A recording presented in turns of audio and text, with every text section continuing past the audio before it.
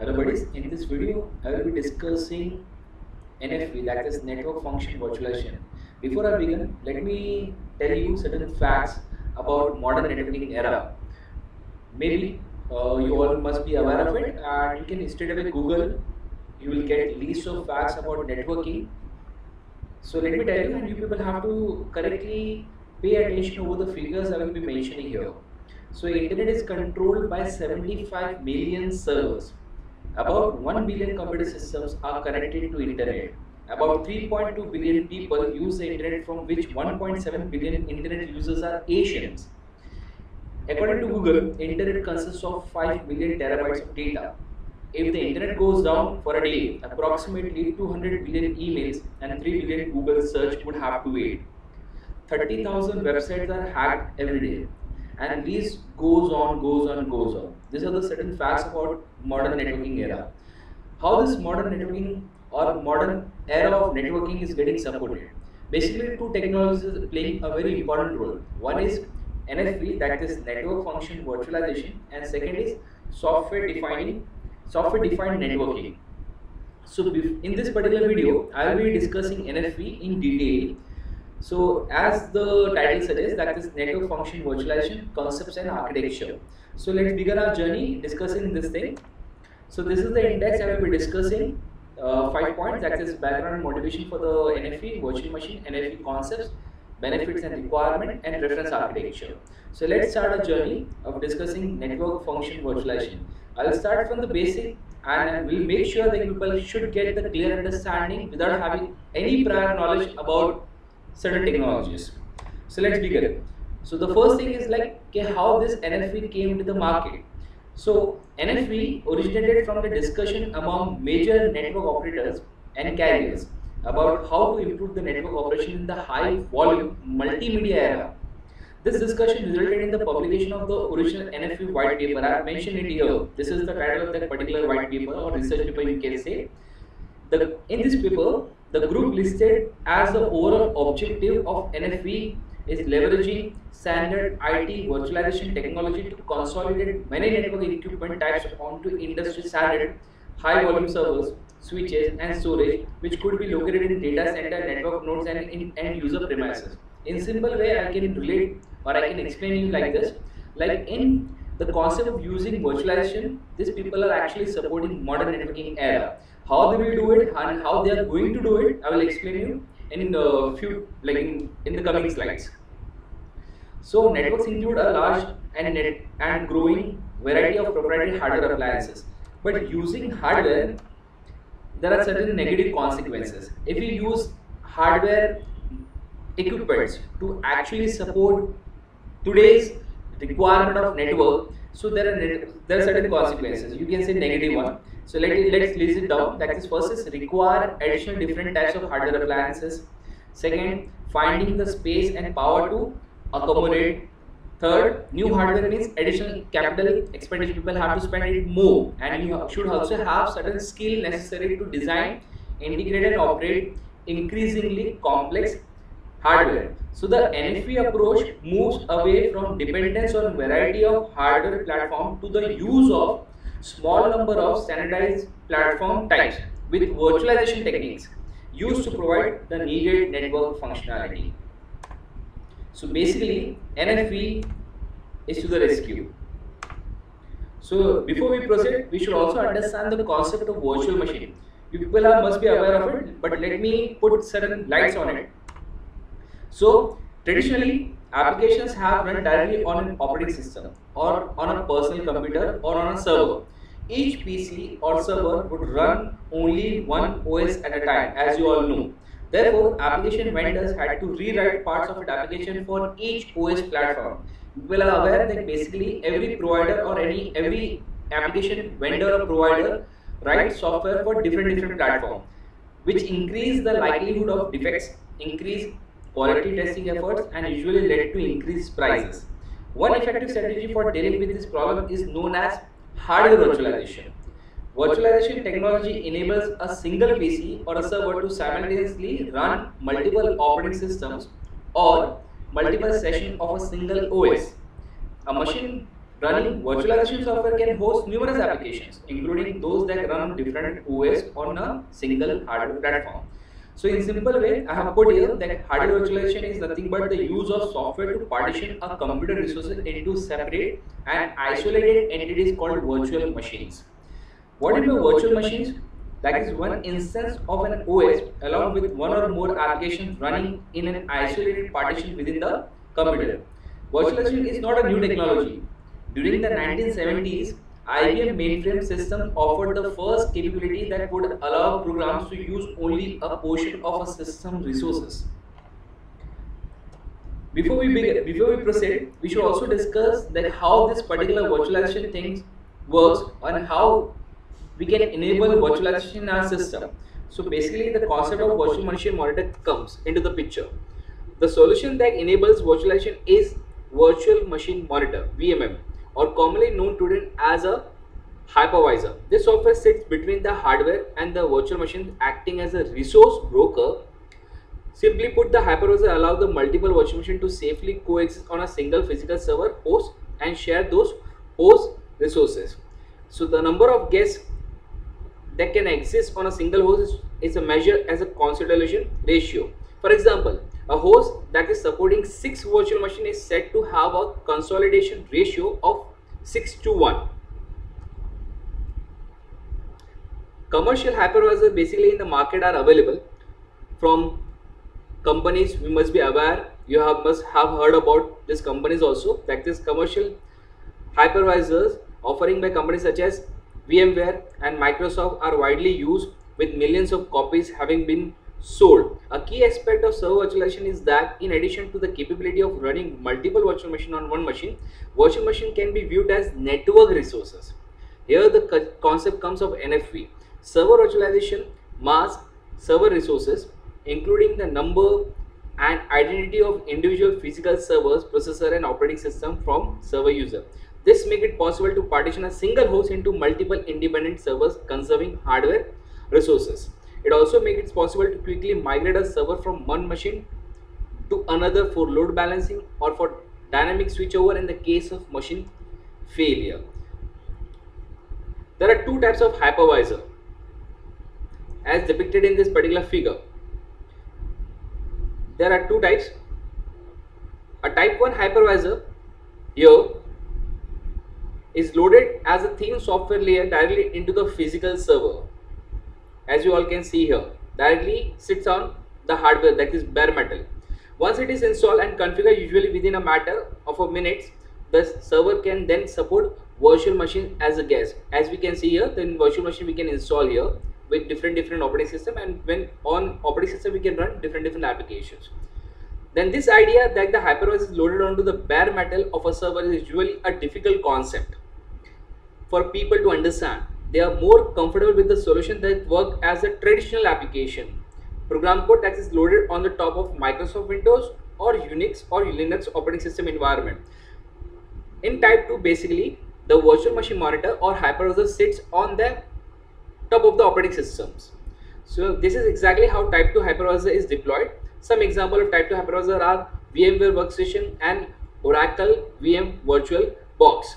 A type 1 hypervisor is deployed on the physical host and can directly control the physical resources of that host, whereas type 2 hypervisor has an operating system between itself and those resources and relies on the operating system to handle all the hardware interaction on the hypervisor behalf.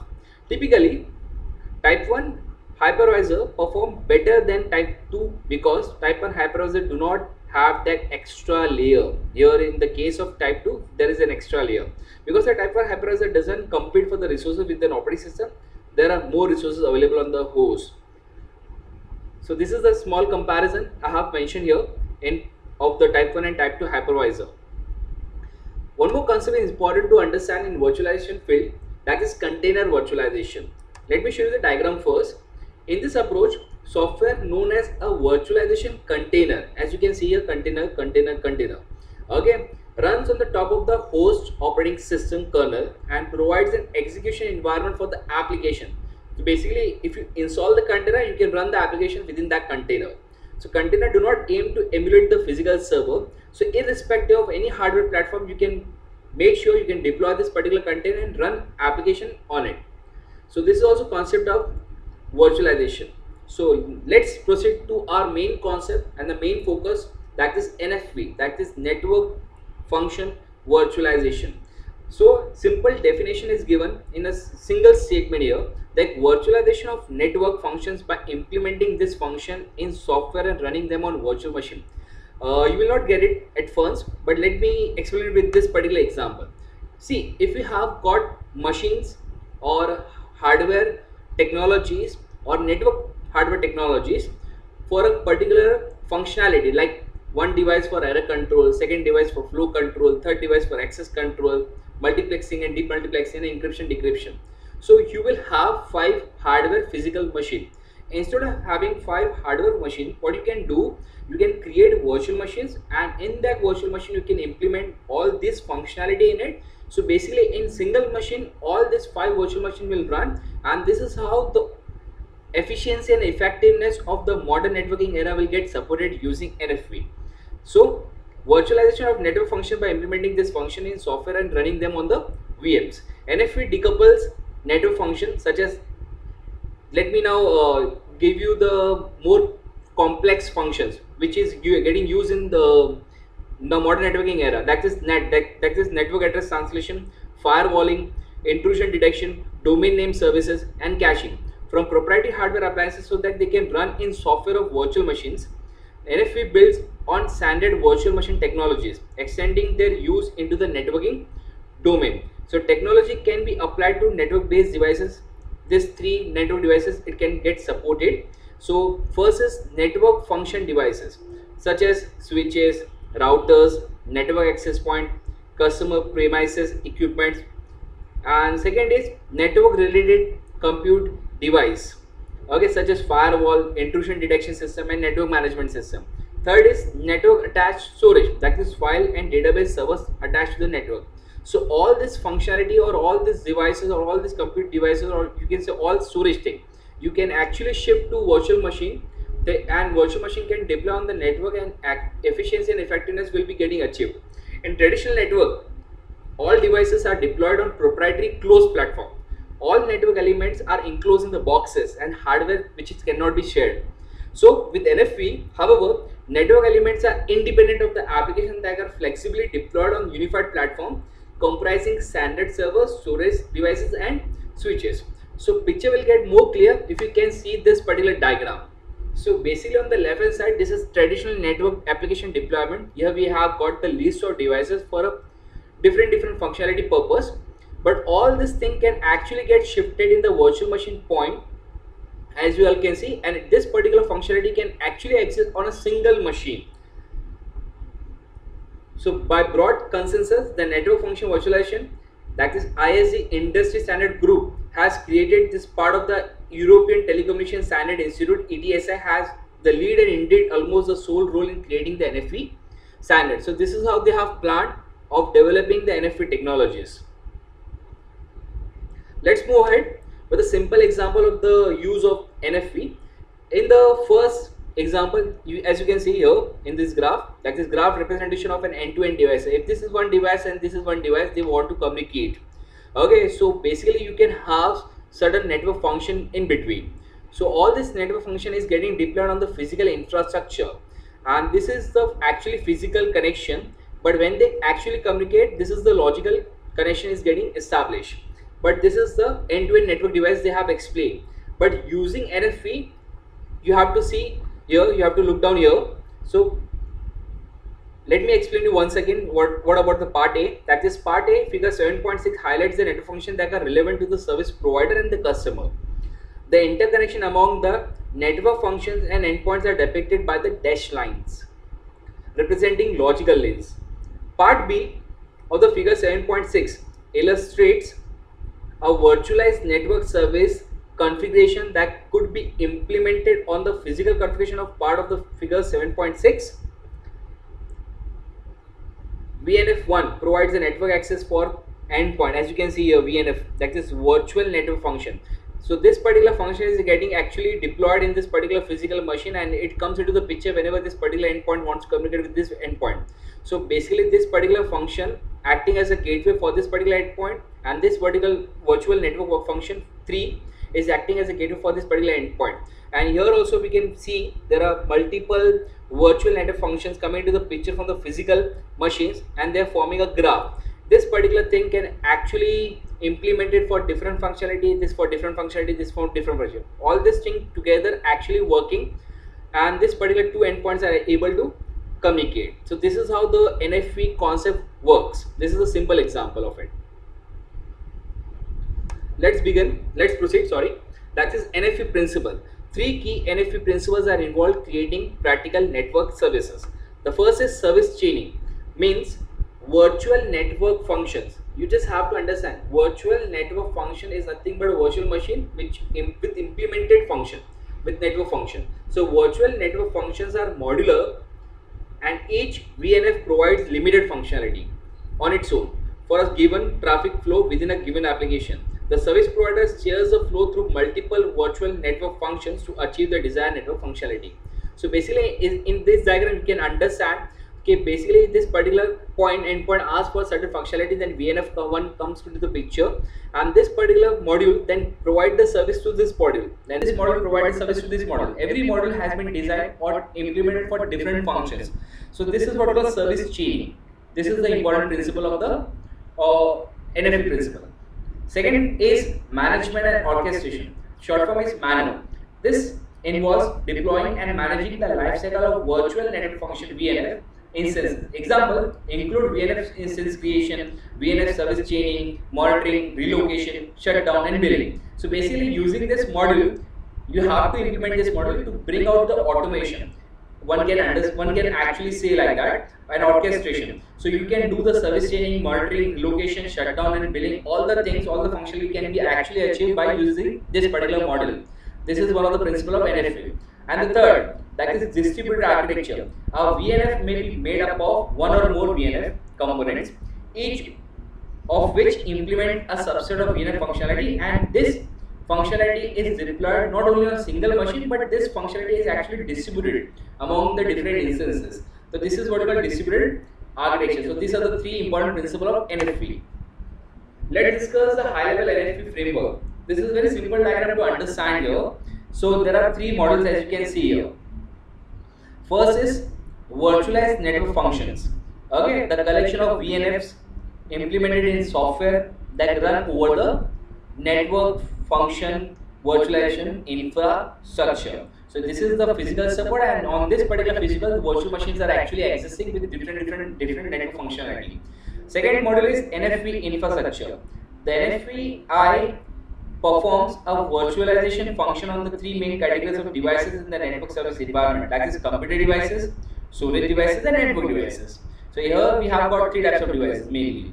And the third module is NFV management and orchestration. As we have discussed before, this encompasses the orchestration and lifecycle management of the physical software resources that support the infrastructure virtualization and the lifecycle management of the VNF. How the virtual machine will get created, how the functionality will get achieved, and how the resources will get allocated from the resource pool. So all this thing can be actually managed by this particular model. So this is what we call high-level NFV framework. Next point is NFV benefits and the requirement. So NFV benefits, if NFV is implemented efficiently and effectively, it can actually provide a number of benefits. I will highlight the two most important benefits which NFV provide, that is reduce CAPEX and reduce OPEX. So the full form is like this, that is capital expenditure. What do you mean by capital expenditure? Is like a business expense incurred to create future benefit. A capital expenditure is incurred when a business spends money either to buy fixed assets or to add the value of an existing asset with a useful life that extends beyond tax year. So this particular expenditure will get reduced. What do you mean by OPEX? Is operational expenditure. Refers to the business expenses incurred in the course of ordinary businesses such as maintenance and operation of the equipment. So using NFV technologies, all the maintenance costs and operation costs will get reduced. So things will become very easy for us, that ease of interoperability because of standardized and open interfaces, use of single platform for different application user and tenants, provided agility and flexibility by quickly scaling up or down the service to address changing demands. So one can actually understand when we deploy virtual machines and we can actually increase the virtual machine, the demand is getting increased. And when there is no demand, we can actually delete or shut down the virtual machines. And again putting it on whenever the requirement or demand get increases. Next thing we have to study that is NFV requirement. So there are actually 9 requirements. So first thing is portability or interoperability. The capability to load and execute VNF provided by different vendors on a variety of standardized hardware platforms. This is the case. Like all the NFV we design, it should be portable and all the NFV should work together. That is interoperability. Second is performance trade-off. Because the NFV approach is based on industry standard hardware, that is avoiding any proprietary hardware such as acceleration engines. You have to avoid proprietary hardware because they don't allow us to customize the hardware. So performance will definitely go on. Third is migration and coexistence with respect to legacy equipment. So NFV architecture must support a migration path from today's proprietary physical network appliance based solution to more open standard based virtual network appliance solution. So you will be able to migrate your legacy systems to the newly or modern networking era. Fourth, management and orchestration. We need a consistent management and orchestration architecture for managing whole working of NFV. Fifth, automation. NFV will scale only if all the functions can be automated. Sixth, security and resilience. The security, resilience and availability of the network should not be impaired when VNFs are introduced. So whenever you launch new VNF into the system or in the network, so other VNFs should not get affected by it, or security has to be maintained there. Network stability. Ensuring stability of the network is not impacted when managing and orchestrating a large number of virtual appliances between different hardware vendors and hypervisor. Eighth, that is simplicity. Ensuring that virtual network platform will be simpler to operate. Means things should not get complicated when we are learning this complex technology. It should be very easy to operate it should be very easy to play with all these things. 9. And the final requirement of NFV, that is integration.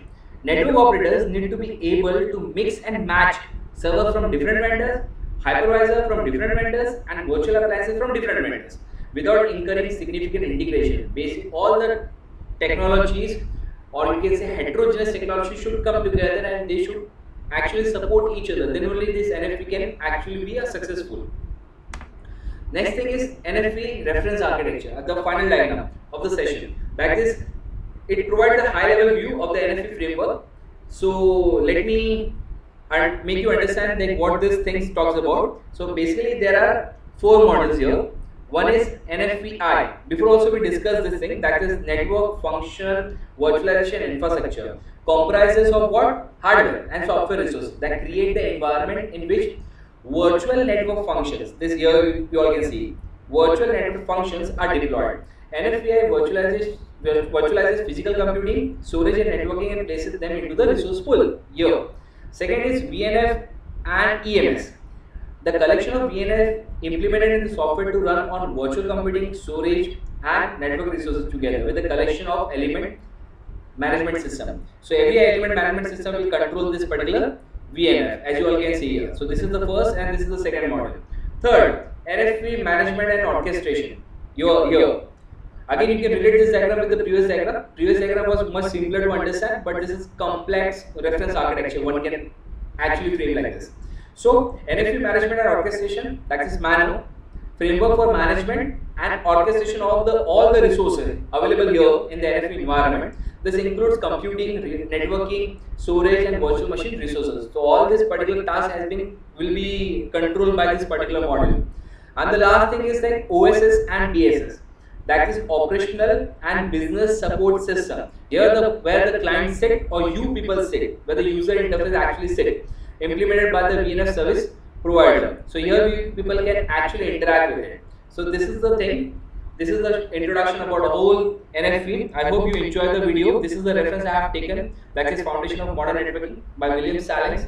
So if you have any doubts, please mention in comment. I'll definitely respond to it. Thank you so much.